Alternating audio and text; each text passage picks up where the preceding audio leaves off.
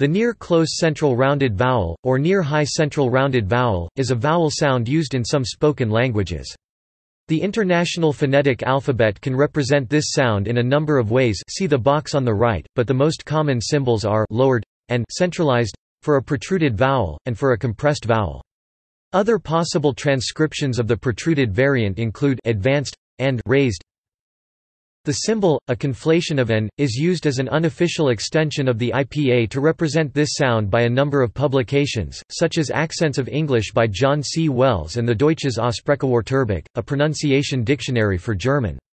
In the third edition of the Oxford English Dictionary, represents free variation between and.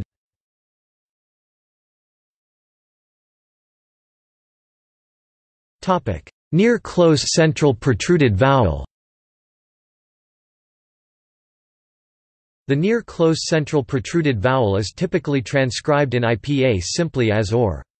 As there is no dedicated diacritic for protrusion in the IPA, symbol for the near-close central rounded vowel with an old diacritic for labialization, can be used as an ad hoc symbol or for the near-close central protruded vowel.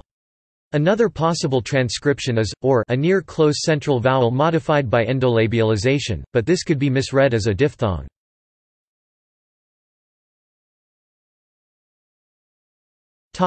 Features. Its vowel height is near-close, also known as near-high, which means the tongue is not quite so constricted as a close vowel, high vowel. Its vowel backness is central, which means the tongue is positioned halfway between a front vowel and a back vowel. Its roundedness is protruded, which means that the corners of the lips are drawn together, and the inner surface is exposed.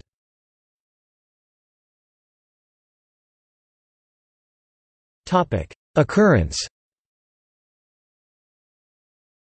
Note, because is commonly used for the close mid-near back rounded vowel, see near close back rounded vowel, some of the vowels transcribed with can actually be close mid as well. See close mid central rounded vowel.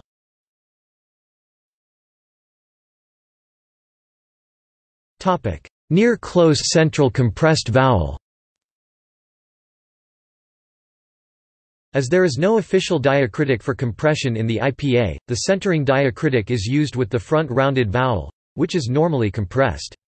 Other possible transcriptions are B or B simultaneous or and labial compression and or modified with labial compression.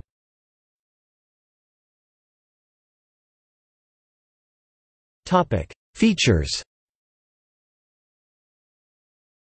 Its vowel height is near-close, also known as near-high, which means the tongue is not quite so constricted as a close vowel, high vowel.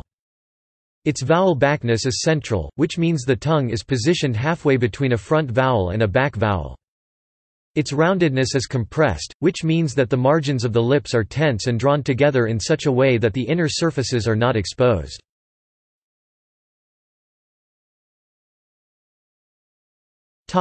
Occurrence. Notes